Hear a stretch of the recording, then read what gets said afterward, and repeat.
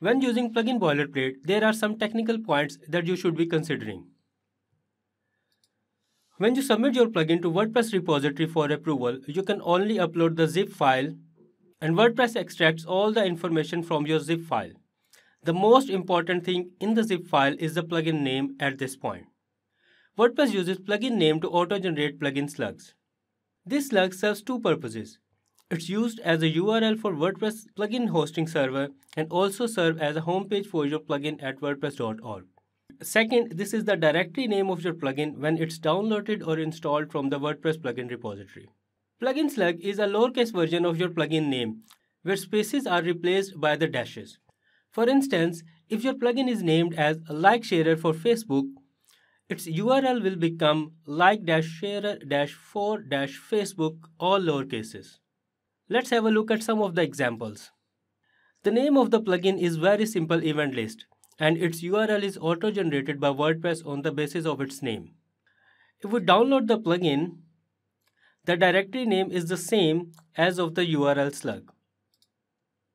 It's worth noting here that it's the same name as provided in PHP comment block for this plugin. In another example, if we go to our social media share button plugin homepage, you will notice that it has a long descriptive name that does not correspond to its URL slug. However, if you download this plugin, the directory name, let me download it first. Once it's downloaded, if you go to the plugin folder and extract it, you'll notice that the directory name is the same as the URL slug. To explain this scenario, let's check PHP comment block for this plugin.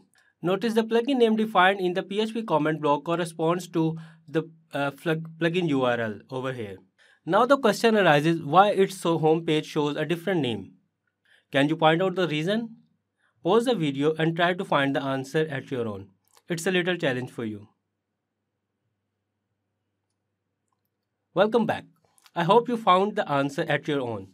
For those who couldn't find it, the reason for this difference is that the plugin homepage is showing the name defined in the README file found in the plugin directory. If we go to the README file for this plugin and open it up, you will notice that the plugin name is exactly the same as defined on the plugin homepage.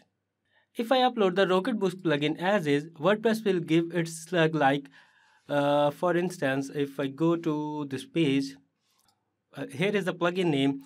WordPress will give a name like rocket-books-shelf. So the plugin directory name will be including the word shelf. Whereas currently our plugin directory name is without the word shelf. Such practice may create problems for us in future. To understand the problems clearly, let's recap. Boilerplate Generator provides us two input fields concerning our problem. One is for plugin name and other is for plugin slug. The plugin generated through plugin Boilerplate uses plugin slug as a base. It uses this plugin slug to create plugin directory name, plugin text domain, and for class name prefixes. Whereas WordPress.org uses plugin name to create URL slug and its directory name.